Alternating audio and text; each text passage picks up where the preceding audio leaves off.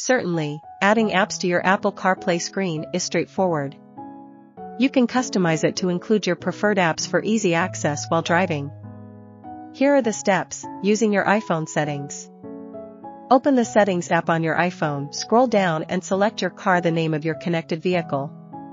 Tap on Customize, look for the section labeled More Apps. To add an app to your CarPlay screen, tap the green plus icon next to the app's name.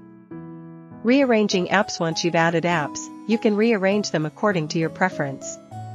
Simply tap and hold an app icon, then drag it to the desired position on the CarPlay screen.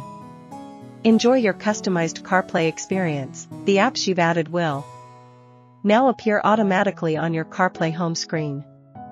You can control these apps using Siri or directly interact with them on the CarPlay display. Remember that compatible third-party apps, including audio, navigation, messaging, and voice calling apps, will show up on CarPlay Home and can be controlled with Siri 1234. Enjoy your personalized CarPlay setup.